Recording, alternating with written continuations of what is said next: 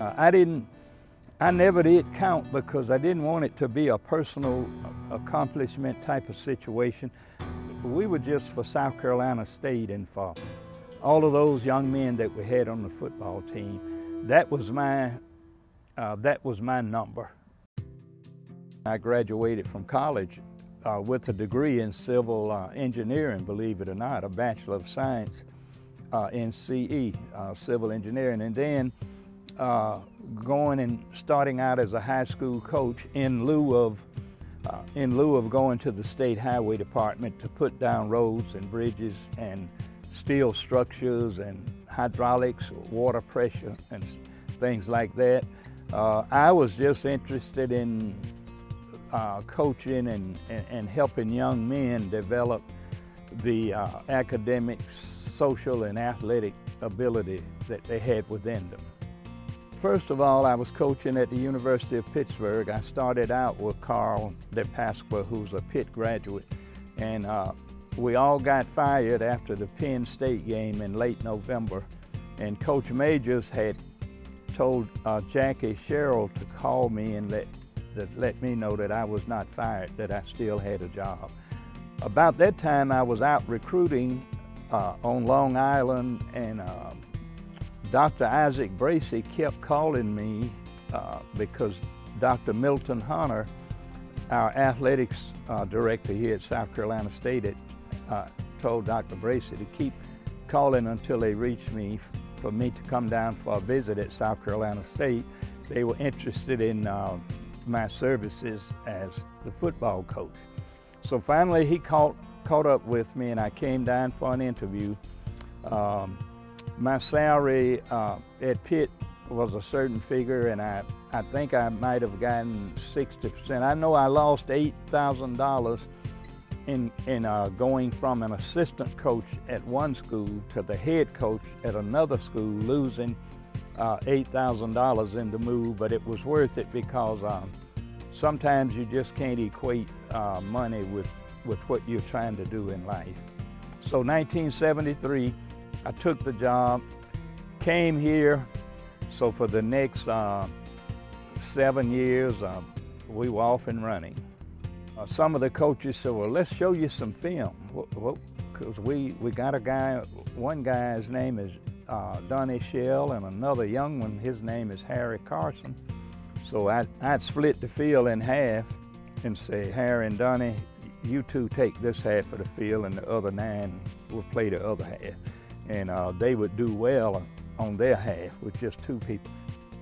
As a teacher, as a coach, as a person who has influence, you never know what influence you're going to have on people even down the road.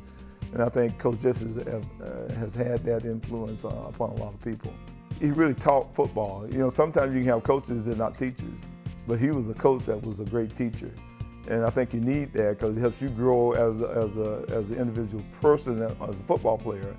And that's what I experienced under him, and all his coaches was like that. All his assistant coaches had won championships in high school and came from successful program. He's the first African American in Division I-A ball to be a head coach. He set a great example, and matter of fact, at my golf tournament to raise money for my scholarship, Tony Dungy spoke last year, and he always mentioned that Coach Jeffries was really was the inspiration to him, and how he opened the door for African American coaches in Division I-A ball. I went to Wichita State, and you know, it is very tough to pull your family up in January.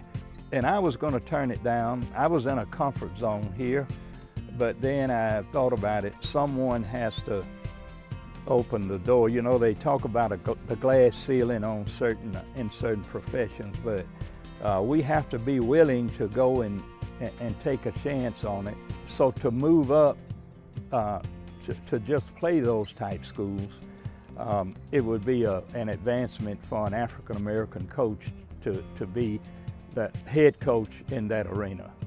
What stands out to me was our victory over KU. That just made it all worth it, the 5 years I was at Wichita State for the fans. They just said that's enough to last them for the next 50 years.